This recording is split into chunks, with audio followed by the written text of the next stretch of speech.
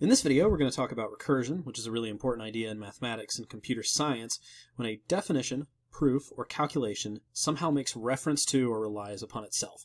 Recursion is a really hard idea to explain, but it's actually a really easy idea to show examples of, so we're going to hop right into the example.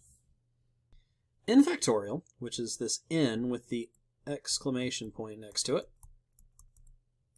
is defined to be the product of any positive integer n with all of the integers between it and 1, including 1. So n factorial is equal to n times n minus 1 times n minus 2, etc., times 2 times 1. And furthermore, we define 0 factorial to be equal to 1. Here are the first few factorial values. For example, 1 factorial is just the product of 1 by itself, so that's just 1. 2 factorial is 2 times 1, so 2. 3 factorial is 3 times 2 times 1, so 6.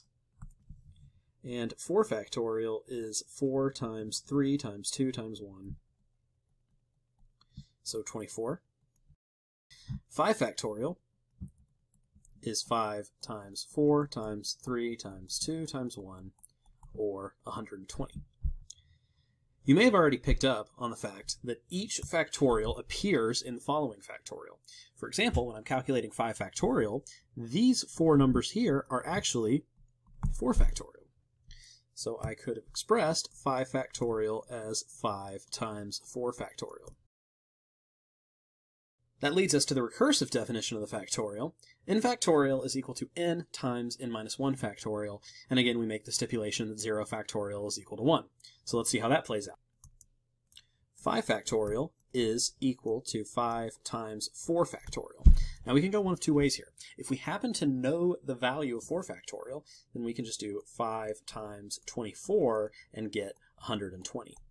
This is called an iterative calculation because it required us to know the values of 0, 1, 2, 3, and 4 factorial to proceed. Let's say that we didn't store the value of 4 factorial. Then we can unpack 4 factorial. It's 5 times 4 times 3 factorial using the recursive definition. And then that's equal to 5 times 4 times 3 times 2 factorial. And then that's equal to 5 times 4 times 3 times 2 times 1 factorial, which is just equal to 1 times 0 factorial, which is 1.